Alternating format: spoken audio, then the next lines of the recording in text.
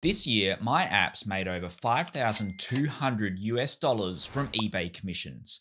That's around $433 every month. And that's on top of the sales generated from the App Store. It turns out in-app purchases are not the only way to generate revenue from your apps. In this video, I'm going to show you how I integrated the eBay Partner Program into my apps to enjoy a boost in revenue, and the steps I take to keep my app compliant with the App Store's developer program. In 2023, I built my card value scanner apps that let you scan your Pokemon cards, your Yu-Gi-Oh cards, and your Star Wars Unlimited cards to get the latest prices. These were built for my kids. They're big into trading cards, and instead of going to eBay and searching all day long, I wanted an easier way. So I built an app that automatically gets the latest prices from eBay. You can scan a card, and within a few moments, you get live prices. And for good measure, I added in there a little link to view the eBay listings. And it turns out a lot of people were clicking on this little eBay link. So I wondered to myself, what would happen if I made that link into an affiliate link? And if you're not aware, an affiliate link is simply just a link that attributes every single sale made from your app. So if someone was to look up, say, a Pikachu card,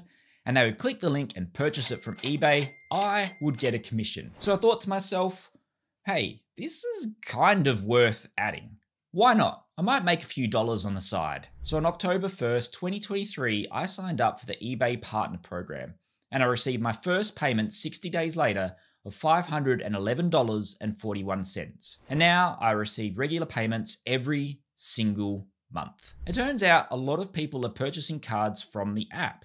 Who would have thought? According to my eBay Partner dashboard, my affiliate links have generated over $8,000 in additional revenue from my app portfolio. That's around 5,200 US dollars. And apparently, those little affiliate links have generated over 270,000 Australian dollars in sales from eBay. That's around 175,000 US dollars. It turns out Apple is surprisingly vague about including affiliate links in your app. As long as you're not just providing an affiliate link wrapper, you should be fine. The only policy I could find which impacts linking to affiliate programs is 3.1.1a, link to other purchasing methods. If your app engages in misleading marketing practices, scams, or fraud in relation to the entitlement, your app may be removed from the App Store and you may be removed from the Apple Developer Program. I guess that means if you link to an affiliate program that commits fraud or is a scam, then you can have your app removed and your account on the Apple Developer Program penalized. In this case, eBay works really well. It's reputable and has a proven track record. But I guess you would stay away from VPN affiliates, cryptocurrencies, and NFTs. And to be compliant with the eBay Partner Network Terms of Service, you need to disclose the affiliate links.